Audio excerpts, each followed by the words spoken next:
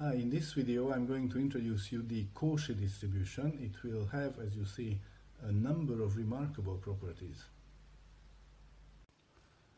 I have a story to tell you with Cauchy, and that's the following.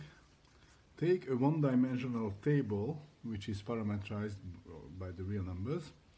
Here is the origin of that table, and above point B of the one-dimensional table at height A, where A is a positive real and B is any real, place a torchlight, and point it, this is a torch, and point it at a uniform random angle alpha from vertical. So let alpha be a uniform random variable between left horizontal, which is minus pi half, and right horizontal, which is positive pi half. And then the torch is placed in that direction from vertical. So again, when alpha is negative, then it goes left. When alpha is positive, it goes right. And then denote by X the point where the light beam touches the one-dimensional table. Then X is going to have the Cauchy distribution. The parameters by convention are B first and A second. Okay? Now let's find out the distribution function or the density function, well, both actually, for this Cauchy. So first of all, let's notice by geometry or trigonometry, if you wish, that X is going to be just the tangent of alpha. Let's start with the tangent of alpha. That's going to be X minus B over A. Okay, so X is going to be just A times tangent of alpha plus B, where alpha is the uniform random variable. Notice that when alpha is between minus pi half and pi half, then tangent behaves very nicely. It's a strictly increasing nice function. The limit is minus infinity and plus infinity. So X is actually covering all of the real line as alpha goes from minus pi half to pi half. Okay?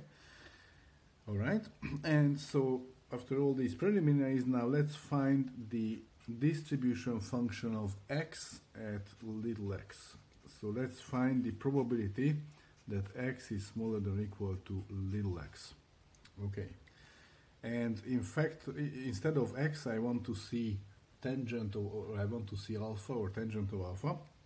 So I want to start with transforming this into X minus B over A on the left hand side. So what did I do? I subtracted B, I divided by A. A is a positive number, so when I divide by that, the inequality stays as it was. But I need to do the same with little x. So I have this. Okay, X minus B over A is my tangent of alpha. So what's the probability that the tangent of the uniform is less than X minus B over A? And all I need to do is apply an inverse tangent, which is perfectly fine because in this interval of alpha from negative pi half to pi half, tangent is an increasing nice function, and it covers all of the real line. So it's absolutely fine to take inverse tangent. It doesn't even change the inequality, and I get this. And from here it's quite easy because alpha is uniform on that interval, and we know the distribution function of uniform. Inverse tangent is actually in the interval minus pi half, so the distribution function of uniform there is quite easy. One just takes this number inverse tangent, subtract the left end of the interval, divide by the total length of the interval, which is just the difference between its left and right ends. Okay, and one can just say it's an inverse tangent plus pi over 2 divided by pi. That's the distribution function for all x in the real line. Okay, and it's a very nice distribution function. It goes from minus infinity the limit of 0 at minus infinity to the limit of 1 at plus infinity. is perfectly fine. Now if I want to find the corresponding density, then I need to differentiate this. And to differentiate this, I first want to show you how to find the derivative of inverse tangent. If you ever forget what it is, of course you can look it up, but if you ever forget what it is, then here's a nice way to do it. So suppose I want to find the derivative of tangent inverse u. The only thing you need to remember is that the derivative of the inverse function is the reciprocal of the derivative, except one needs to take it at the inverse place. So differentiate tangent and take it at tangent inverse. Of course, this is for nice functions, so there are a couple of conditions for that, but tangent satisfies all these conditions. Okay, so what is the derivative of tangent? So tangent of, say, w is sine over cosine. And if I want to differentiate the thing, then I need to differentiate this fraction. So I have the square of cosine downstairs, and I have the derivative of sine, which is cosine, multiplied with the denominator, so that's a cosine square, minus sine times the derivative of the denominator, which is sine with the minus sign again, so it makes a positive sine square. One could simplify this down to 1, oops, now you can see this. One could simplify this down to 1 upstairs, but I'm not going to do that. I'm just going to say it's 1 plus sine square over cosine square, or 1 plus square of tangent, which is going to be nicer in here, because if I substitute now 1 over 1 plus square of tangent at tangent inverse, then at least on the branch I'm looking at when I'm taking tangent of angles between minus pi and pi half, then this just simplifies to 1 plus the square of u. Okay, so the derivative of tangent inverse is reciprocal of 1 plus square. And now if I can if I go back to the density of the Cauchy distribution, then I need to differentiate Cauchy, the Cauchy distribution function, and that gives me a 1 over pi. So now I need to differentiate tangent inverse at this point. So that's 1 over 1 plus the square of x minus b over a times the derivative of the inner function, which is 1 over a.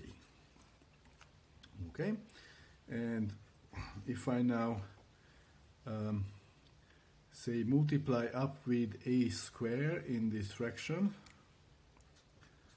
then I have an a square on top. I use one of the two a's in the a square to cancel out with the 1 over a, and I have an a square plus x minus b square. That's the density of Cauchy. Okay? Now, a couple of remarks are in order. The first remark is that we have something called a standard Cauchy. Standard Cauchy.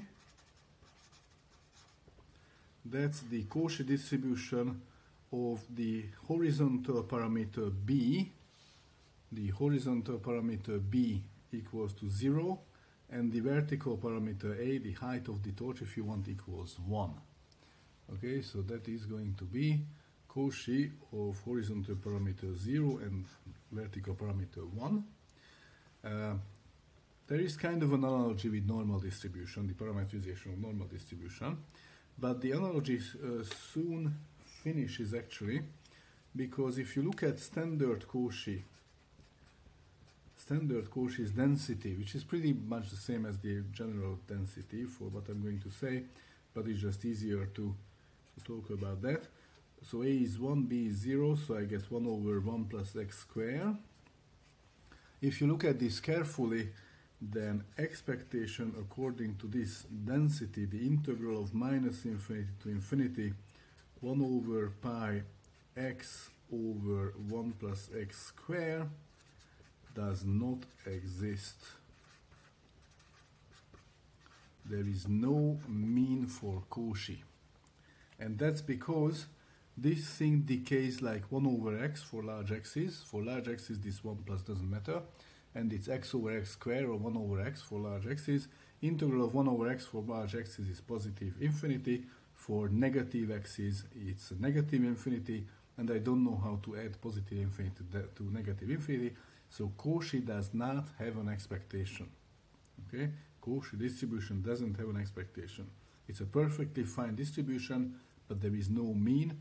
And the second moment is infinite, and the third moment again doesn't exist, and the fourth moment is infinite, and so on and so on. Okay, so that's one of the reasons that Cauchy is actually interesting.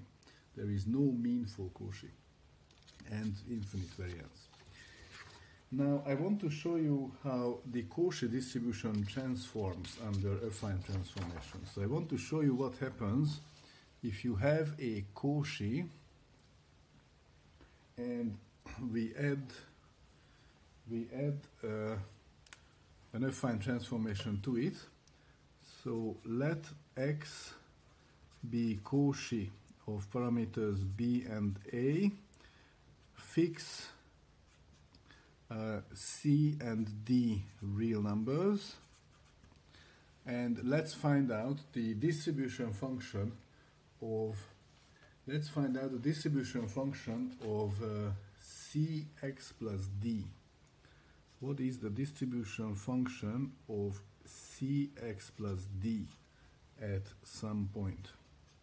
In other words, what is the probability that cx plus d is less than or equal to x? Okay, now one thing I want to now simplify is that I'm going to assume from here on that c is positive. So if c is positive, everybody can think about what happens for c equals to 0, of course it's trivial, but for negative c's everybody can think what's going to happen. Something very similar happens. Let's keep c positive now, and then I can divide with it and not change the inequality around. So that's the probability that x is smaller than or equal to little x minus d over c. Okay, so I know what this thing is. This thing is, according to the previous page, is the distribution function of my original Cauchy at this point x minus d over c, which I have in this form here from the previous page. And so I'm going to plug in the inverse tangent of, well, all of this thing, x minus d over c, all of this thing minus b over a plus pi half over pi. Okay? And let's see if I can make this into a little bit nicer form. So this is the inverse tangent of, so I'm going to multiply both top and bottom by c.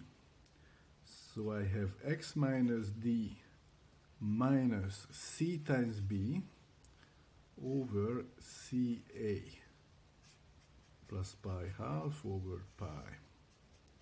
Okay, so I multiplied inside the inverse tangent both numerator and denominator by c.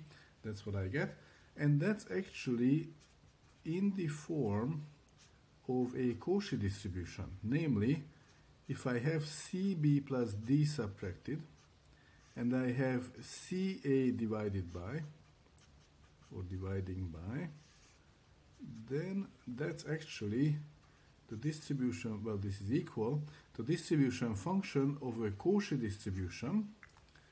And I just go back to here and read off the new b and new a. The new b is what I subtract from x, the new a is what I divide with.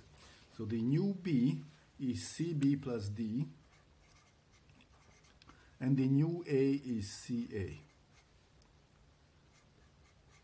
From which I conclude that cx plus D is still Cauchy, but the new parameters are CB plus D and CA. Okay? So the Cauchy distribution behaves nicely on affine transforms. If I multiply by C and add D, then it still stays Cauchy. The first parameter gets multiplied by C and gets a D added, and the second parameter gets multiplied by C. Now actually, from the story I started with, it's actually quite easy to see what's going on and why. If I multiply by C first, that will bring B over to CB, and it will make A over to CA. That's the result of multiplying by C first. So that's the result of making this C here. Oops. Making this C here. Okay. And then second, I want to shift the configuration by D. So I'm going to add to the result, I'm going to add D to the result, which will further push this whole thing to the right, if D is positive at least, to, oh, I can see that now I need to align my two sheets. So this will further bring the thing here. So the height is still C times A, but now I added an extra D distance there. Other than that, I still have a torch at a uniform angle between -π½ to π½ All of the picture stayed the same, except I shifted the position on the table from B to CB plus D, and I shifted the height of my torch from A to CA. And that's exactly what is reflected here in this transformation of the Cauchy distribution. So the transformation of Cauchy is Cauchy again. You can see this from this picture, or you can just do the calculation there and just find analytically that this is the case.